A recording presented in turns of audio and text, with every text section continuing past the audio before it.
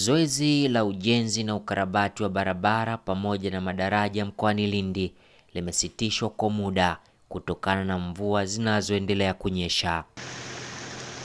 Hii ndiyo barabara kuu itokayo wilayani Ruangwa kuelekea mikoani. Hali ya miundombinu pia kwa sasa ni mbaya.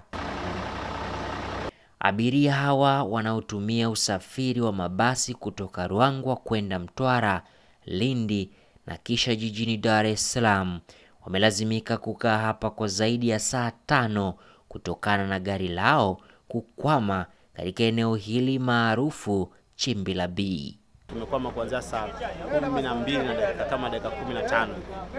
Na mpaka sasa hapa tulipo hakuna chakula, hakuna chochote na bado mazingira ni magumu sana.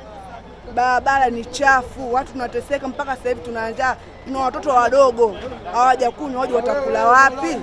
Hali hii ya uharibifu wa barabara ndio imemlazimu mkuu wa mkoa wa Lindi Godfrey Zambi kupiga marufuku matumizi ya barabara hii, badala yake wafanye safari zao kutoka wilayani Ruangwa kupitia wilaya na Ruangwa-Nanganga ndipo waendelee na safari zao za mikoani. Tunaona kama hapa hali ilivyo ni kama nusu ya barabara imeshakufa. Pale tulipopita barabara yote imekufa, lakini pale ndio mwezi wa 11 12 tumejenga upya kabisa, lakini leo imekwisha. Tunaendelea na jitihada, lakini hali ndio mnayoiona.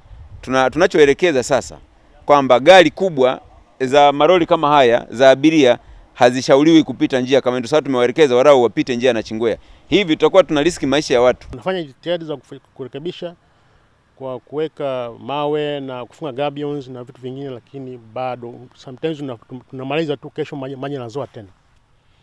Kwa hiyo hali ni ngumu. Jitihada za kufanya matengenezo ya dharura zinaendelea, tunafanya pale inapowezekana, lakini kuna baadhi ya maeneo huweza kufanya matengenezo kwa sababu maji bado yamejaa. Hata njia kwenda kutoka nje kwenda kuchukua material kwenye maboro pitu hakuwezi kufikika.